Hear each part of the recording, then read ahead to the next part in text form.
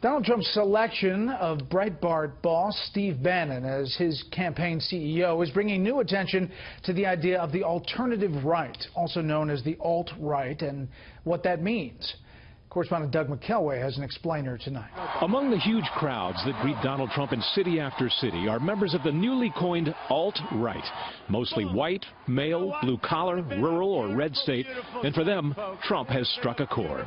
We are going to build the wall. As much as it embraces Trump's message, the alt-right has rejected that of the traditional GOP, labeling them cucks, meaning conservatives who are supposedly emasculated by globalist progressive forces. Critics have found a villain in the alt-right, labeling them as uneducated racists and sexists, energized by Trump's rejection of political correctness.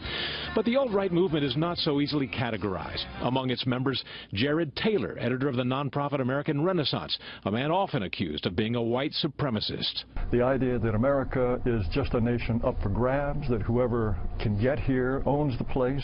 No, we think that the United States has an identity and that the people who are descended from the founding stock have a right to resist dispossession. Are you a racist? Absolutely not.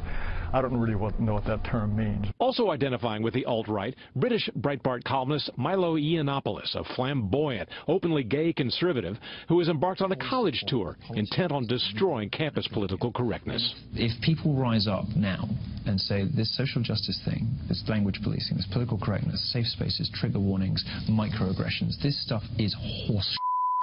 And if enough people smash its stranglehold on the public square, it will never recover. Some Jewish conservatives who've criticized Trump, Fox News contributor Jonah Goldberg among them, have been targeted by the alt-right with hate mail and tweets that use Holocaust imagery. Some say the alt-right is a predictable outgrowth of multiculturalism. When you have a multicultural society, you don't have political parties anymore. You have people voting their ethnic group. Whatever you say they are, they tend to say they're not, whether it's anti-Semitic, racist, countercultural, anti-establishment. They've become very difficult for people to nail down and define as a political movement.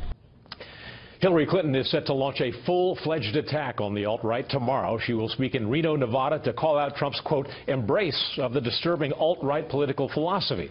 The alt-right is fully prepared to engage her. Brett? All right, Doug, thank you.